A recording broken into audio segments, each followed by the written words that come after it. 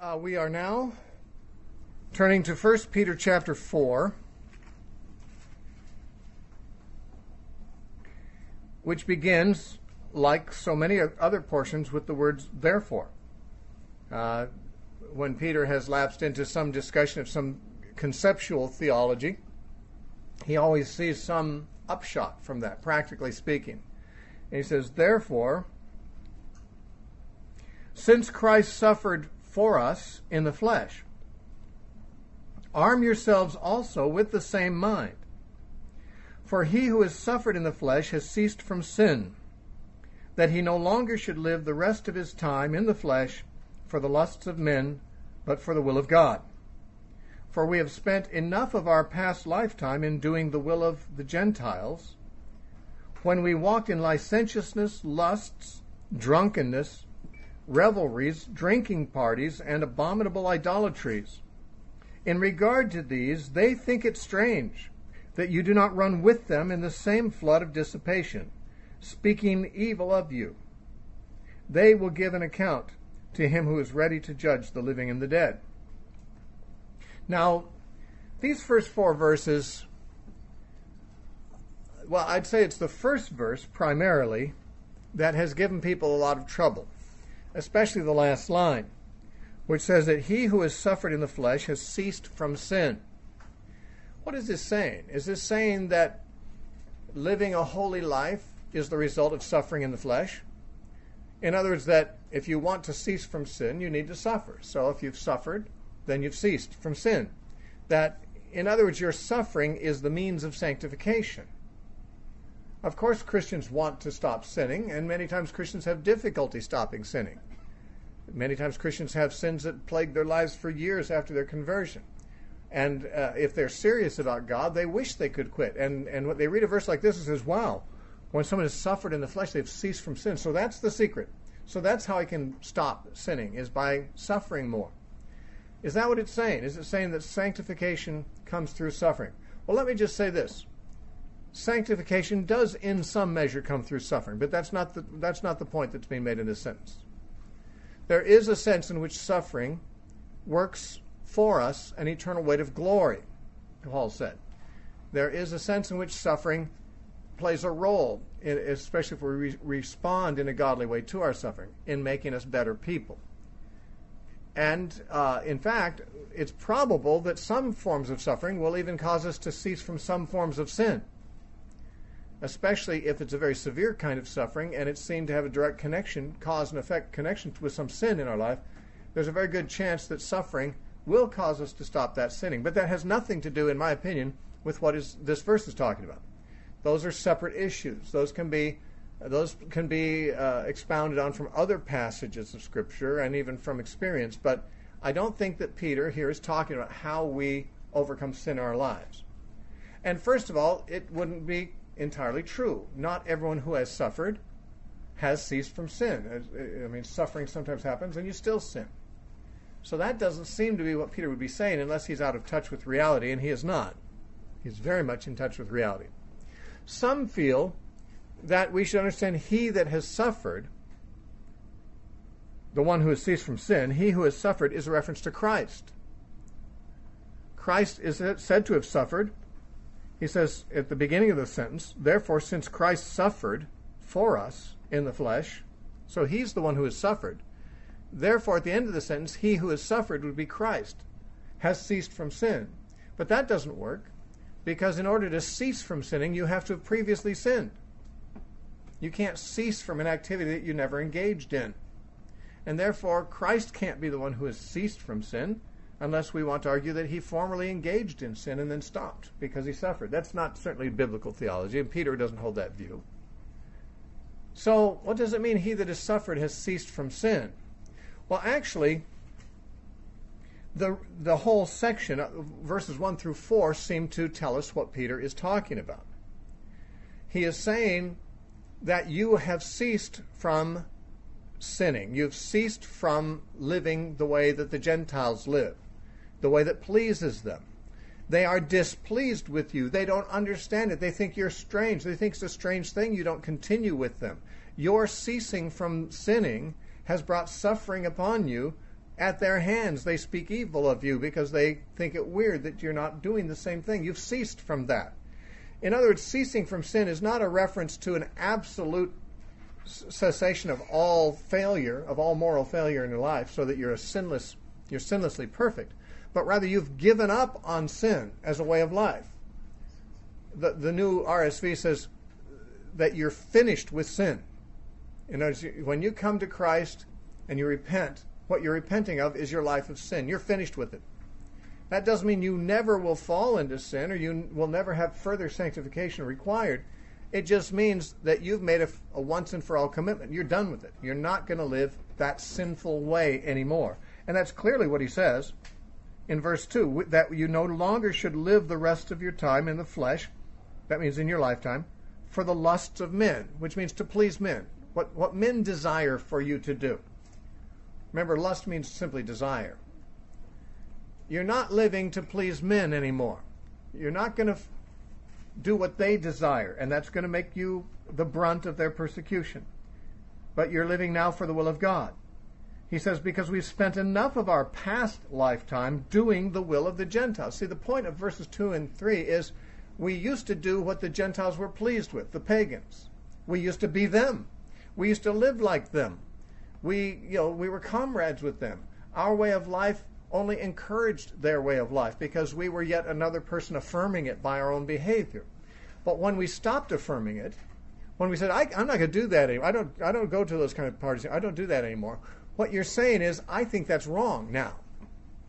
Now, your friends who are still doing those things, they can't help but understand you saying, you're doing the wrong thing. When you were doing what pleased them, what they did, the drunken parties, the revelries, the licentiousness, the abominable idolatries that he lists there in verse 3, that was doing the will of the Gentiles. And it was your way of affirming that way of life by doing it yourself. You were never saying that they were wrong to do those things because you were doing those things.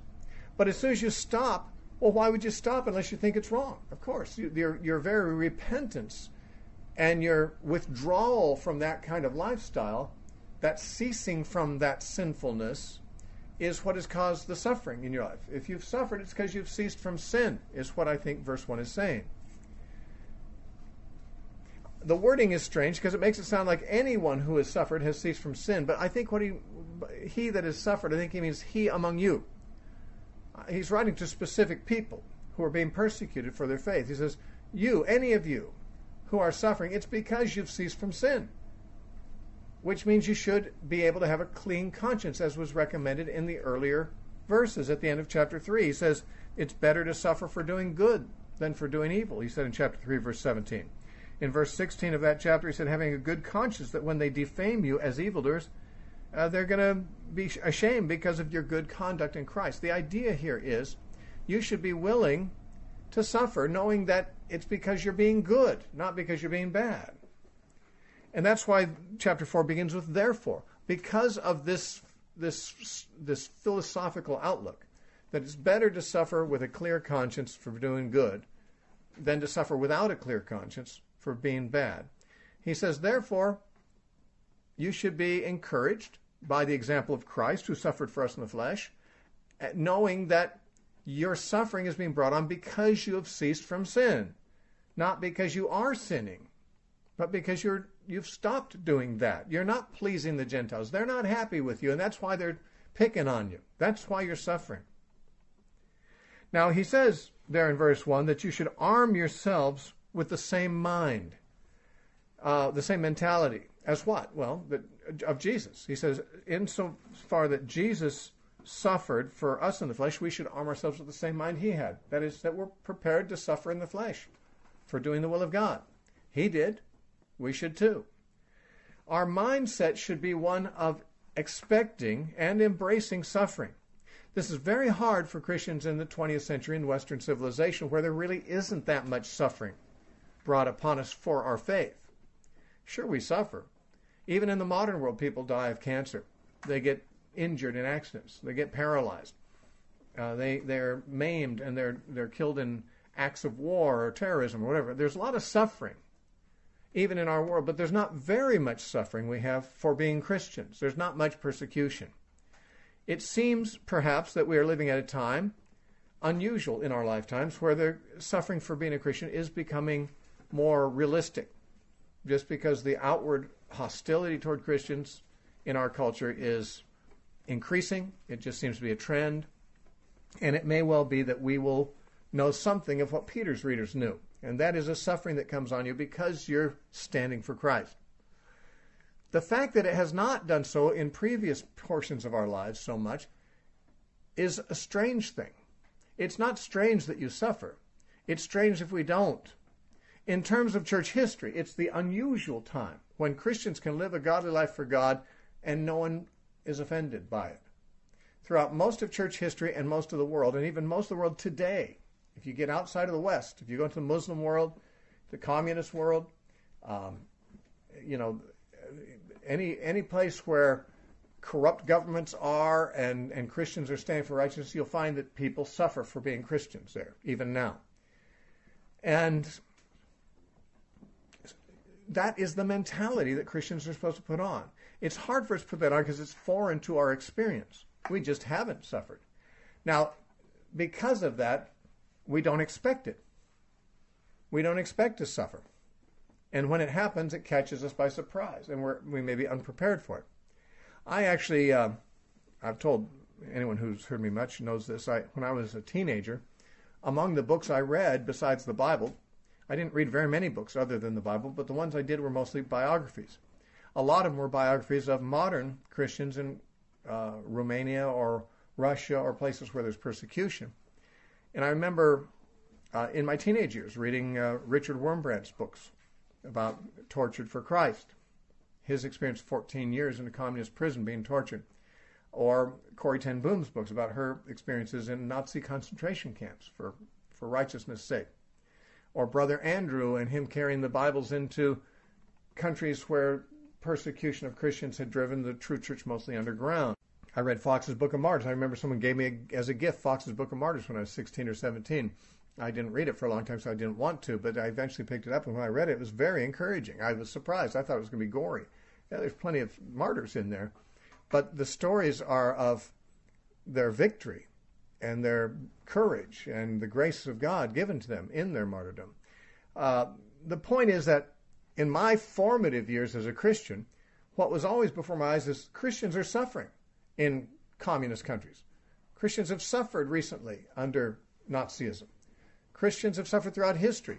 So that, to me, it never seemed very strange when, in my life, I suffered some things. And I usually didn't suffer for my faith, but I often suffered though I had done nothing wrong. Sometimes the people who brought my suffering were not, I didn't bring it on myself by anything I'd done to them. I can't really say I was being a martyr for my faith, but it was nonetheless unjust what happened to me. But to me, when unjust things happen, I think, well, isn't that kind of what Christ suffered? He suffered unjust treatment. Isn't that what Christians around the world suffer? The mentality was easy for me because of my conditioning, reading about these martyrs and so forth in my formative years. But I know a lot of Christians have never even been mindful of the fact that Christians, even as we speak, are being tortured for Christ in certain countries and have been throughout history. And Peter said we should put on that mentality. He said, arm yourselves with that same mind. Interesting that he speaks of it as if that's an armor for your soul, to have that mentality. Paul talks about the armor of God, faith and righteousness and salvation and the truth are our pieces of armor. What are they? They defend us against spiritual defection, spiritual loss. Well, another thing that will protect us in this spiritual battle against spiritual loss is arm yourself with the mind of suffering for Christ. Christ did. Let this mind be in you, which was also in Christ Jesus, Paul said in Philippians 2. And one of the things in Christ's mind was he's here to go to the cross. He's here to do the will of the Father. He's here to go through the meat grinder for God. If that's your mentality, you'll do well in this battle. If it's not, then you're not going to do so well. You're going to be unarmed, unprepared for the actual nature of the battle that faces us. And we in America are most likely to be unprepared because we aren't armed with this mindset. Early Christians were. They saw it all around them. They saw the suffering, the persecution. And we have to be reminded of it by reading about it, because we're not experiencing it really. The time may come when we do experience it, and this armor on the mind, this mentality of Christ, will be very necessary. But he says, the reason you're suffering, I think he's saying, in the flesh, is that you've ceased from sin, so that you no longer should live the rest of your time in the flesh for the lusts of men. You're not pleasing men, not doing what they desire, but for the will of God. For we have spent enough of our past lifetime in doing the will of the Gentiles, when we walked in licentiousness, lusts, drunkenness, revelries, drinking parties, abominable idolatries. He's assuming the Christians don't do that anymore. The sad thing is, in modern America, a lot of people who call themselves Christians do those things recreationally. They fornicate, they get drunken, they go to parties and do all those things.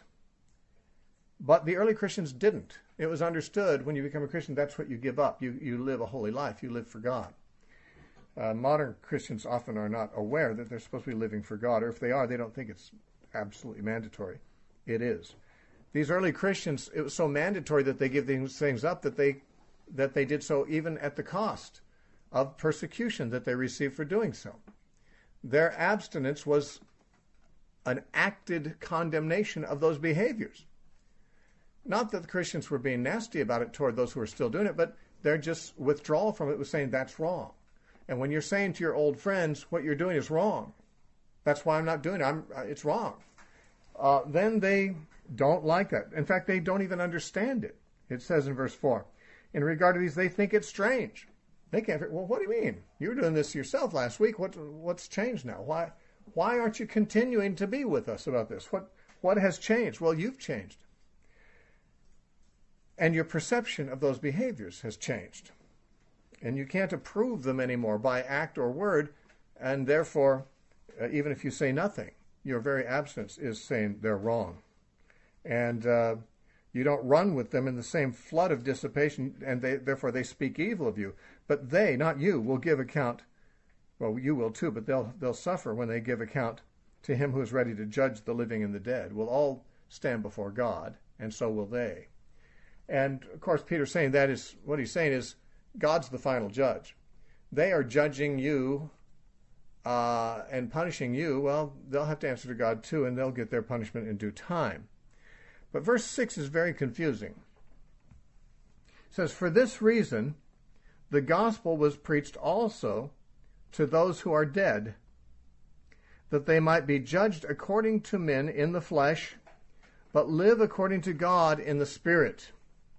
Now here, this is interesting. It says, for this reason. For what reason? Apparently for the reason that because Christians have forsaken the way that pleases the Gentiles, they've experienced negative judgment from the Gentiles. They've been judged by men, perhaps even put to death. And that's why they're the dead.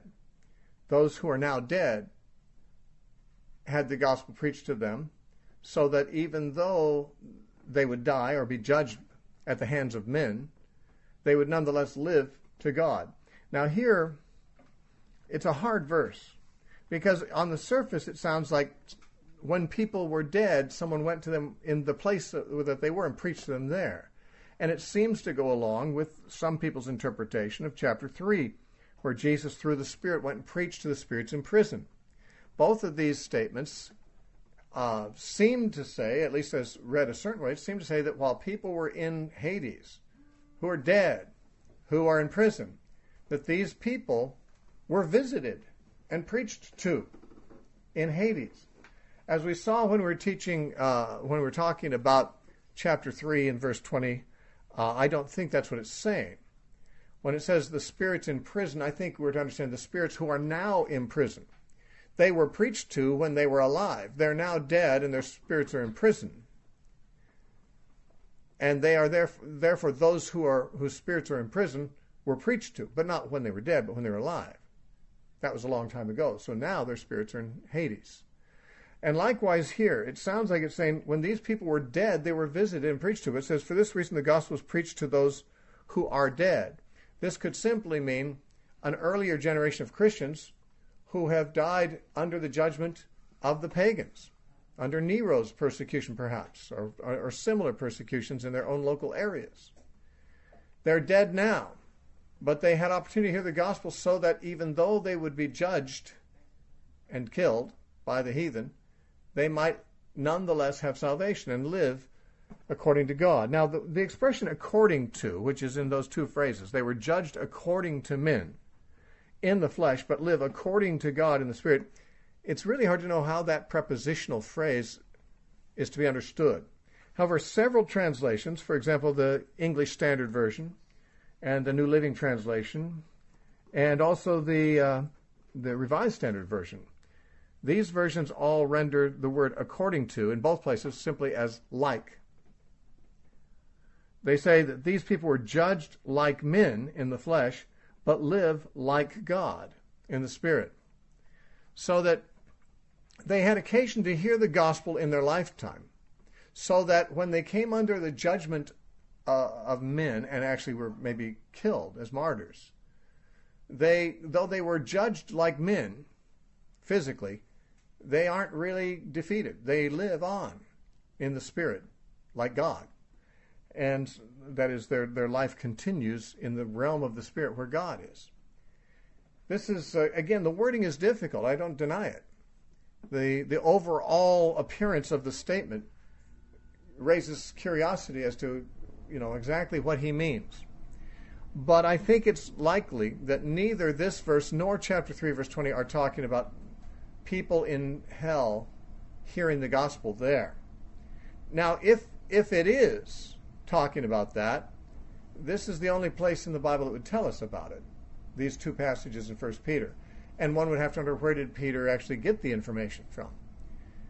If we think of Peter as writing from direct inspiration like a prophet, then he could have gotten that information from God. But for the most part, the epistles, the writers of the epistles don't claim to be prophets getting direct revelations. They're just sharing, Christian truth that the Holy Spirit has shown them in a normal fashion. And usually they're about historical situations. They're referring back to things that can be historically verified from records. We don't have any record elsewhere in Scripture of anyone who was in hell being preached to down there. So either Peter is the first one who's understood this, or else that's not what he's talking about, even though the wording may sound like it on the surface.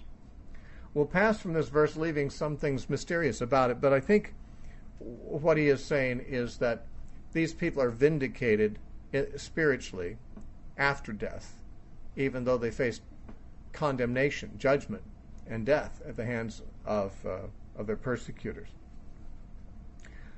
Verse 7, "But the end of all things is at hand.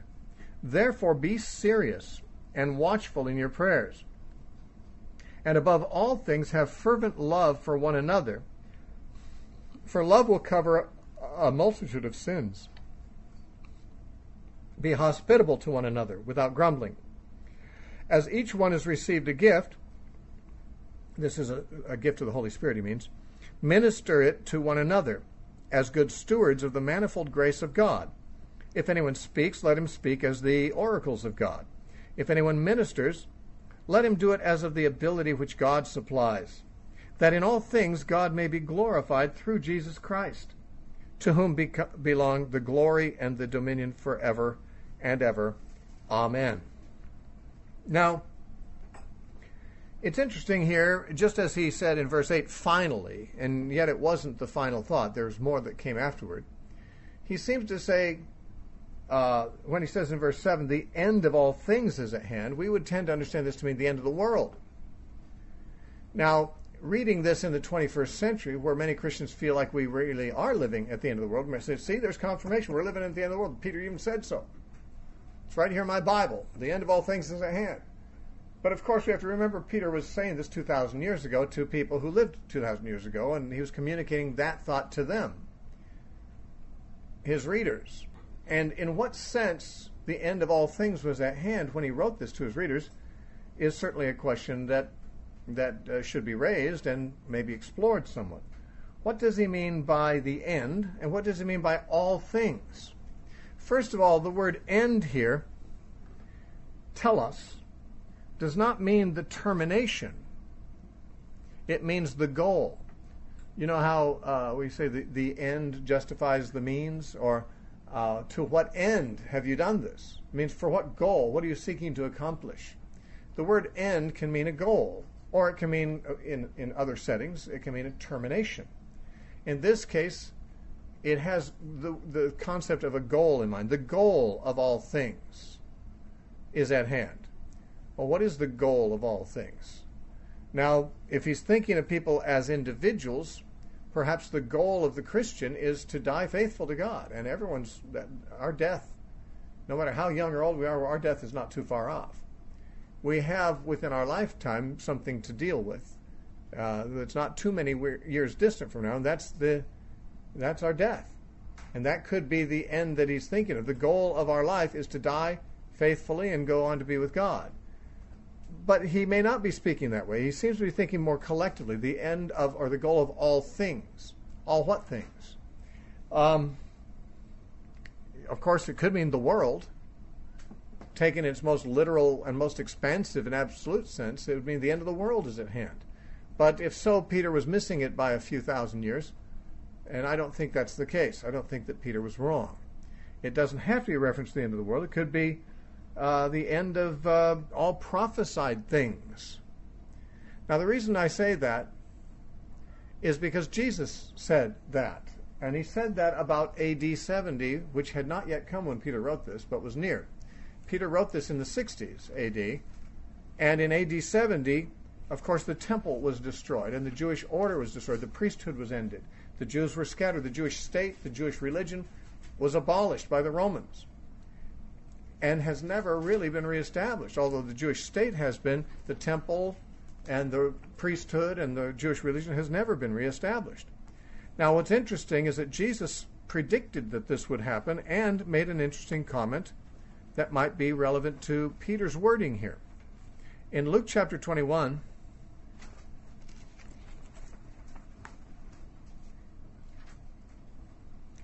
we know that this is the occasion when Jesus predicted the destruction of the temple. In Luke 21, verses 5 and 6, it says, "Then as some spoke of the temple, how it was adorned with beautiful stones and donations, Jesus said, 'As for these things which you see, the days will come in which not one stone shall be left upon another that shall not be thrown down.'" So he predicts the destruction of the temple, which of course did occur in AD 70, 40 years after he made the prediction. Verse 7, "And they asked him, saying, 'Teacher, but when will these things be?'" What things? When will there not one stone be left standing on the temple? When will the temple be thrown down? "And what sign will there be when these things are about to take place?" Again, the same things. You predicted some things to happen, the destruction of the temple being the core of it. When will those things be, and what sign might there be to alert us that these things are about to happen? They're asking about the timing of the destruction of the temple, and Jesus gives a long discourse, in the course of which he says in verse 20, "But when you see Jerusalem surrounded by armies," as some of the disciples would live long enough to do, the Romans would surround Jerusalem. He says, he's answering their question. They're saying, when will this be? What sign will there be that this is about to happen? He says, well, when you see Jerusalem surrounded by armies, then know that its desolation is near. This destruction of the temple I've talked about, the desolation of Jerusalem, is near when you see this sign. That's the sign that these things are about to take place that you asked about. He said, "Then let those who are in Judea flee to the mountains. Let those who are in the midst of her depart. And let none of those who are in the countryside enter her. For these are the days of vengeance, that all things which are written may be fulfilled." Now that's interesting. Then he says, if you look down considerably further, verse 32, he says, "Assuredly I say to you, this generation will by no means pass until all things are fulfilled." All things? This generation? It did happen in that generation.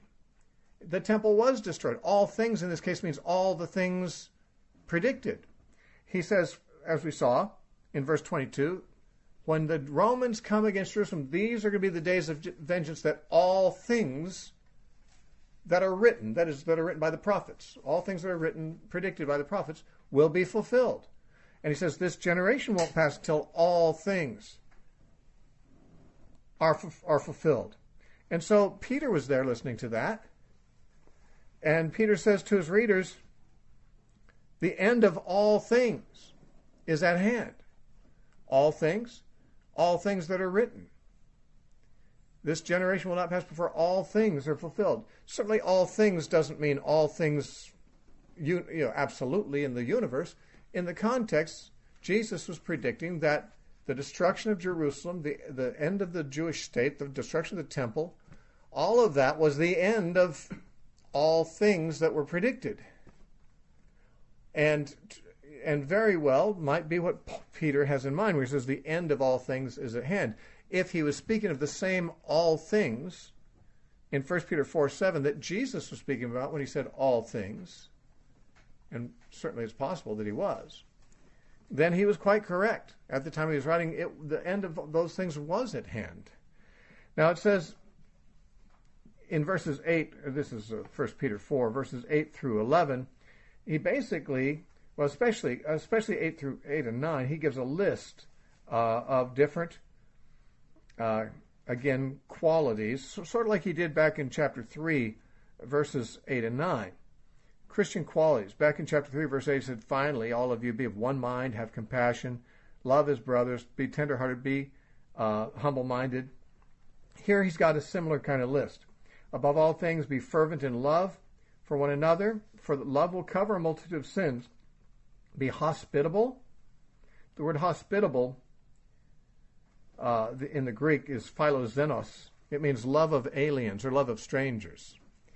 Hospitality is showing generosity and love toward people who are not necessarily part of your family. They're strangers to your family. They're alien to your home. Bringing them into your home is hospitality. Now, he says, show hospitality to one another without grumbling. Lots of people will open their home to other people, but either verbally or in their heart, they'll be grumbling about it.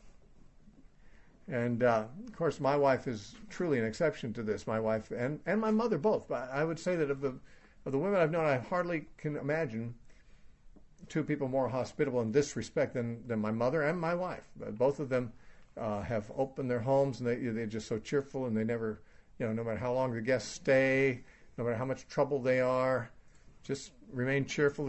This is a gift. This is a spiritual gift. And yet, even though not all have the same gift, all have the same duty to be generous towards strangers, to open their homes in many cases. Remember, Jesus said, I was a stranger and you took me in. And they said, when did we do that? And he said, when you did it to the least of these, my brethren, you did it to me, in Matthew 25. So hospitality is a Christian virtue. It is part of loving one another. And he says there in verse 8, love will cover a multitude of sins. Now here he's actually probably quoting Proverbs 10:12. What does it mean, love covers a multitude of sins? It doesn't mean that if you're loving enough, God will overlook your sins. It's sort of like you kind of get a pass for your sins because you've done the good deed of loving other people. It means that your love for people will cover their sins in your mind. That is, people can sin against you, but your love for them makes it as if they haven't. You just kind of forgive them. You give them a pass in a way. Now, you don't always have to give a pass, because there are times when Jesus said, if your brother sins against you, rebuke him. And if he repents, forgive him. There's times when someone's sins perhaps are such that they need to be confronted, because maybe it's a pattern in their life that's damaging relationships. Not just injuring you, but their behavior is just bad. It's injuring everybody they come in contact with. And therefore, to confront somebody about certain sins is definitely a loving thing to do. Say, hey, do you know that this behavior, this habit of yours is not glorifying God? It's making enemies all over the place. It's injuring people. Confronting people about sins is a healthy and loving thing to do in certain circumstances. But a lot of times, there's a multitude of irritations. It's not like a person's really got habits that are going to ruin other people's lives. Just a little irritating at times. And love for people absorbs that kind of thing. It covers a multitude of those kinds of sins that are merely not so much that it's a kind of way of life that's destructive. It's just something that's difficult for you to put up with, something irritating from people. Well, loving them makes it possible for you to put up with them without being so irritated. Basically, it covers a lot of otherwise annoying things in someone else's life. Of course, God's love for us is what causes him to cover our sins too, and to atone for them by sending Christ. So covering of sins is really one of the functions of love, both God's love for us and ours toward other people. Now in verse 10 and 11, he actually gives something about the gifts of the Holy Spirit. In this, too, there's some parallel, not exact parallel, but similar subject matter in Ephesians. In Ephesians 4, Paul talks about how at Christ's ascension he gave gifts to men. And in Ephesians 4:11 he says he gave some to be apostles and some prophets and some evangelists and some pastors and teachers for the equipping of the saints for the work of the ministry, for the edifying of the body of Christ. So there's these different gifts of the Holy Spirit that are given for the building up of the body of Christ, Paul says in Ephesians 4. Paul actually gives a somewhat longer treatment of the gifts in Romans chapter 12. I think around verse 7 is where he might begin, where he says, let me actually turn there, because there's considerable more verbal similarity between Romans 12 and Peter than there is even between Ephesians 4 and Peter. But Paul, in both Romans and Ephesians, and of course 1 Corinthians also, talks about the gifts. And Peter gives probably the most succinct summary of teaching on the gifts. But in Romans 12, 7. Well, that's not really where I want to start. I should start in verse 6. Having then gifts differing according to the grace that is given to us. Now, this is important. The word gift in the Greek is charisma. The word grace in Greek is charis. Same word, shortened. Charis, charis, means grace in Greek. The word gifts is charisma. Just add ma at the end of charis, and you've got the gifts. As any lexicon will point out, the word gifts, charisma, means a gift of grace. That is to say, God gives you an enabling grace that enables you to do something for the kingdom of God that you would not be able to do without that gift. Everyone has gifts. These are manifestations of the grace of God. And he says, and Peter's going to use that language too. But in Romans 12:6, he says, having then gifts differing according to the grace that is given to us, let us use them. If prophecy, let us prophesy in proportion to our faith, or ministry, which means serving, let us use it in our serving. He who teaches in teaching, he who exhorts in exhortation, he who gives with generosity or liberality, he who leads with diligence, and he who shows mercy with cheerfulness. Now, Paul's exhortation here is that whatever gift you have, use it diligently in the service of the body of Christ. Paul gives a longer list of gifts, which we won't look at right now, in 1 Corinthians 12, where he gives 9 gifts of the Spirit. In Romans 12, which we just looked at, he gave 7. And there's no overlap between the 7 in Romans 12 and the 9 in 1 Corinthians 12, except for prophecy. Only prophecy is in both lists. The rest are totally different. Interestingly, that the ones in 1 Corinthians 12 are mostly about speaking, a word of wisdom, a word of knowledge, prophecy, judging prophecies, tongues, and interpretation of tongues.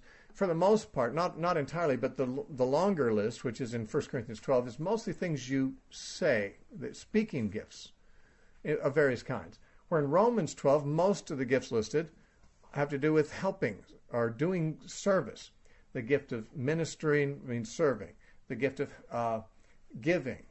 The gift of showing mercy. The gift of leading. These are services performed, not necessarily inspired utterances. You can see that Paul, in his lists of gifts, recognizes 2 different kinds of gifts. Primarily, those that have to do with speaking, and which therefore serve the spiritual needs of feeding spiritually the church with the words of God, and those that have to do with doing something, which mostly serve the physical needs of the church. The gift of helps, the gift of giving, the gift of showing mercy or compassion is like what the Good Samaritan did. He helped out a person who had fallen among thieves. That's showing mercy according to Scripture. Therefore, God gives some people to talk, and He gives other people abilities to do things. Like the old saying, those who can do, and those who can't teach. And so I'm a teacher. That's because I can't do much of anything else of value. But some people actually have real jobs in the body of Christ and actually do things that are of great value to people's personal and even physical needs. Now, Peter, when he talks about the gifts, distills his whole teaching into 2 verses, but says as much as Paul does, only more condensed. He says in chapter 4, verse 10, as each one has received a gift, a charisma, minister it to one another, that is, serve the body of Christ with it, as good stewards of the manifold grace of God. In other words, you have a gift. Manifold means many-faceted. There's the many-faceted grace of God is manifested in this gift of grace to you, a different kind of gift of grace to someone else, a different kind of gift of grace to somebody else, a different charisma. The many-faceted grace of God is manifest in various gifts of grace distributed to the body of Christ to steward. If you've received a gift of grace, you have a stewardship. You have something of God's to manage for Him. Do you have the gift of giving? That's because He's given you money to give. Do you have the gift of helping? It's because He's given you skills to help with.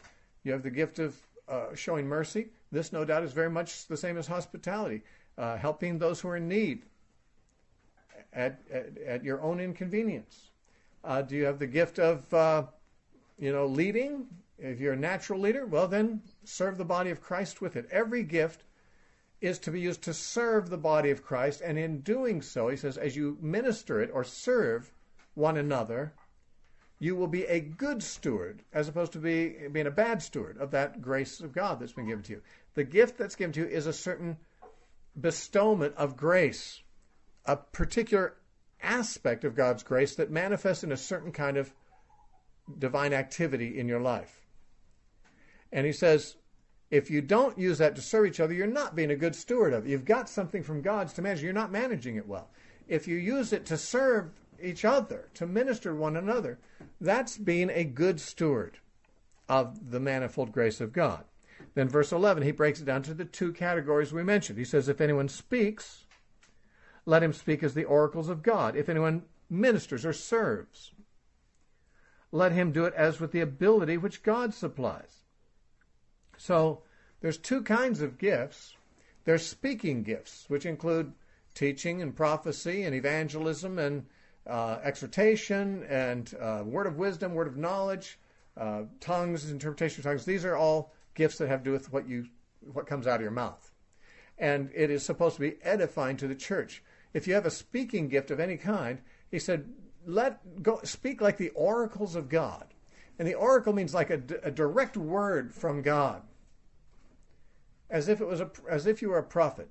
Now, this is interesting because it suggests that anyone who speaks in a pulpit, anyone who speaks for God as a vocation, as a calling, who has that gift, should be very cautious not to just use the platform to promote whatever their personal agendas are, their pet peeves or whatever, but to speak at least as much as they know to do as a mouthpiece of God. That the Holy Spirit is giving these gifts, the Holy Spirit should speak through you. If you have a speaking gift, whatever the nature of it should be, that you see it as God is speaking through you. You're like an oracle of God, which means like a prophet.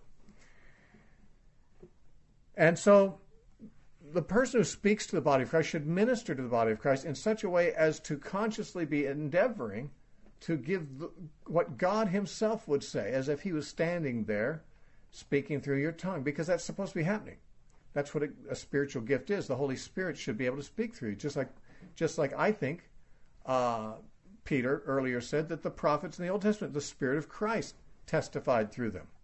Or even Noah preaching to his day was the Spirit of Christ preaching to those people. So when a Christian minister speaks, certainly not less than in the Old Testament, but more so. When a person speaks to the congregation, it should be the Spirit of Christ. Christ should be addressing the church through those gifted members who speak in one way or another. But there's not only those who speak, there's the other category. As the one who speaks should do it as the oracles of God, there's that other category. And if anyone ministers, which means serves, this would be more the practical gifts of helps, of hospitality, of showing mercy, even anything that meets the physical needs or provides a service that is necessary for the well-being of the body of Christ. Well, if you have one of those gifts, because that's another category of gifts he's suggesting, let them do it with the ability which God supplies, so that God in all things may be glorified through Jesus Christ, to whom belong the glory and dominion forever and ever. Amen.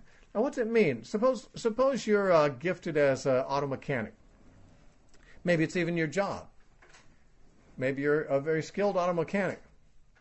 But in addition to making your living at it, you want it to be your ministry because you feel like God's gifted me to serve people. I have a gift of serving, and this is the service I know how to perform. I'm good at this. Well, of course, I've known auto mechanics like this who actually have a regular business in auto mechanics they own, and then they've kind of worked on certain cases for free. Poor people, missionaries, things like that. When it's actually, there's a part of their job that's also going to be a service they perform to the body of Christ, which they don't charge for because you're a servant, you don't treat them as as customers. You treat them as members of the same body as yourself.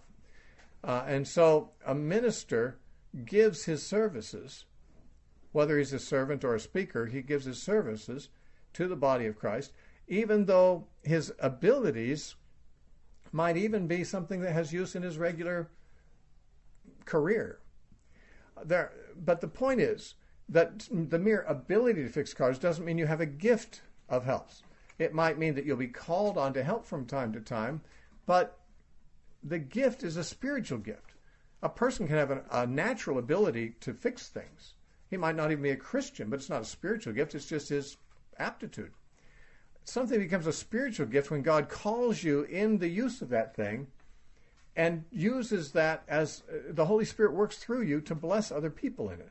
I think of people who are janitors in churches that I've known in the past. Some of them are just grumpy old guys who get mad at the kids who are running through the hallways and who, they'll do what they're asked to do, but it's just a job to them, and it's no blessing asking them to do anything for you. Other people, like Steve at the church I attend, he's just a blessing. He serves. He's a real deacon of sorts. He's mostly a janitor and maintenance man at the church, but I feel spiritually enriched through his attitude and through just his spirit. Serving can be so uplifting to people in a spiritual way, not just in the sense that you've met their physical immediate need, but you've blessed them, that God has blessed them through you doing this because you're gifted. It's a spiritual gift. It's a grace. And you minister grace as you perform the service. I was talking about hospitality a moment ago. Some people welcome people in their home, but you just don't feel that they've got that gift. You don't want to touch anything. You don't want to break anything. You don't want to, you don't want to get any dirt on their carpet. And that's just being considerate to your host, of course. But the thing is, there are other people who, in the same actions, you just feel spiritually uplifted. You feel like, wow, I feel like I'm in, the Spirit of God dwells here. I remember one of the houses, Christian houses I lived in when I was when I was a teenager, in a Christian ministry house. People would come into the house just as visitors, say, "Wow, I just feel the presence of God here." There's something that, along with the physical thing that's being provided, there's this other spiritual thing that's happening with it too. There's people whose service to you feels begrudged, and you almost don't want to ask them to do it, and you just feel like, can't wait till this is over with because it's awkward. But other people, when they provide the service, they're obviously serving Christ, and the Holy Spirit in them has gifted them to do what they do as of the ability that God gives them. You know, a natural ability isn't the same thing as a spiritual gift. There are people who are much more eloquent, let's say, than many preachers, than me. There are guys who aren't even saved who are more eloquent than I am. They're orators, politicians, college professors. There's lots of people who can really speak well. It's a natural gifting they have. They're just articulate. They're gifted, but not spiritually gifted, because in many cases they're not even saved. It's just a natural aptitude that some people have. If a person has that aptitude but does not also have a spiritual gift, they may be in a pulpit and impress everybody with their oratory, but no one's going to experience a spiritual growth because nothing spiritual is happening. The spiritual giftedness that God gives people is in addition to a natural ability, in addition to a natural aptitude. It's more like an anointing of the Holy Spirit that comes upon natural abilities, so that when the thing is being done, there's this spiritual thing happening that God is doing through it. God is working through the members of the body of Christ through these gifts to minister to the other members of the body of Christ. And I've certainly been in churches where the pastors themselves were very polished speakers, but I would have to say that after months or years in their congregation, I didn't feel like I grew spiritually under their ministry. And other times I've been with people who were very poor public speakers. I think of Lonnie Frisbee, the first preacher I heard at Calvary Chapel. He could hardly read. He was not articulate at all. But when he spoke, it's like you felt the presence of God. You felt like God was convicting you or something. There's something that's hard to define because it is spiritual in the exercise of spiritual gifts. So a person who has a spiritual gift might also have a natural aptitude in the same kind of activity. Or they might not. They might not have any natural aptitude in that, but God gifts them so that there's, in that activity, God is working. God's Spirit is ministering. There's an anointing on what they're doing that the body of Christ is edified because of what they do. And that's what Peter's saying. If you have a speaking gift, speak as if it's the oracle of God. If you have a helping gift, a ministering gift, do it as of the ability that God gives, not just natural ability, but trusting God to enable you to do the thing in a way that actually produces spiritual results and spiritual fruit. And that can be done, believe it or not, even if you're doing a very mundane kind of a chore, if that's your gifting, and you're doing it unto the Lord. He says, so that in all things God may be glorified through Jesus Christ, to whom belong the glory and dominion forever and ever. Amen. And this comes to a break, a natural break. And chapter 4, verse 12 introduces a very short portion at the end, and then chapter 5 is a very short chapter 2, much shorter than the others. I don't know that I will intend to or expect to take the rest of chapter 4 and all of chapter 5 in our next session. That might be nice if we could do that, but I don't want to rush it. We have the possibility of taking 2 more sessions, so we'll just see how the time goes.